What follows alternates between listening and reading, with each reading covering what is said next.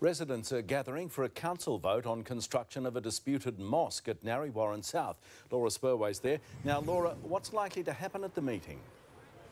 Well, Peter, there's a large security presence here at the moment as supporters of and opponents against the mosque arrive for the outcome of this meeting.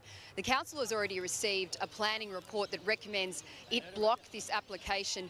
The meeting is due to start at 6:30 and we are anticipating that the council will indeed move to vote against it. But this proposal has certainly divided the local community here, as we discovered today. This green wedge of Narre Warren North could become a sprawling development. There's word on the street, if you like, that it would be turned into an Islamic hub, and it's been marketed in their website as the largest hub in Australia.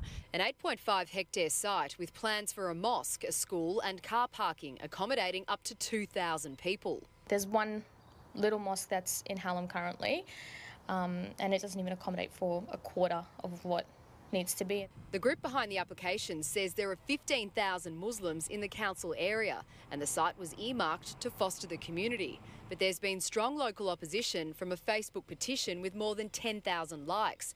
And Rise Up Australia, of which local councillor Rosalie Crestani is also a member.